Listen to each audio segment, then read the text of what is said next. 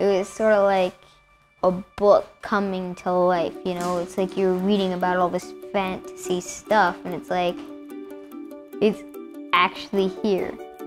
We're really excited about Circle the Schools, and we want this opportunity for every school and every student in San Francisco Unified School District.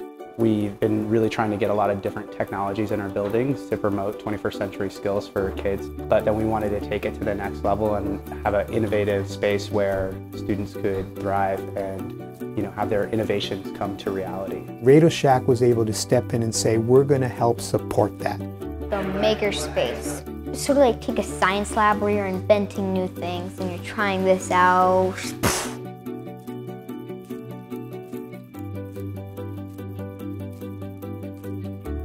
I want to make a robot. The first step would just to be making the eyes glow.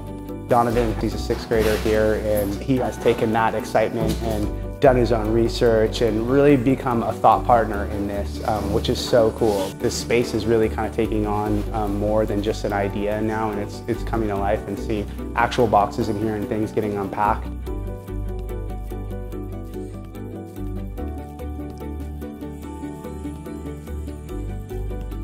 We went through a whole design process that the district called iLab with members from our school community. The makerspace isn't to have all the smart people making things on their first try. It's to have everybody, good, bad, whatever, come in, put their heads together, and make something awesome. That's the power of having a vision, but then being able to put that vision into action.